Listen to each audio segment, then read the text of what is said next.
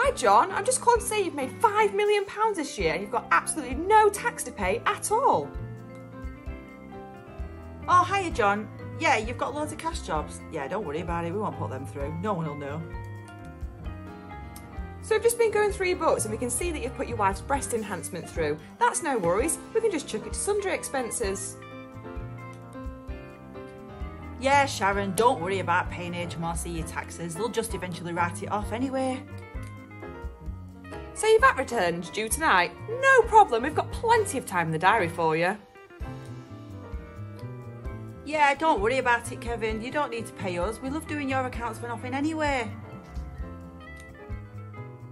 Yeah, no problem. We can put your 4-year-old son on the payroll. We can just say he does your website or something.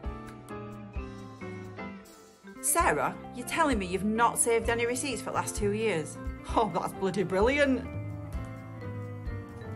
Oh, that's brilliant. A holiday to Jamaica with your wife and your 4 kids. That'll be absolutely amazing. You can defo put that through your books.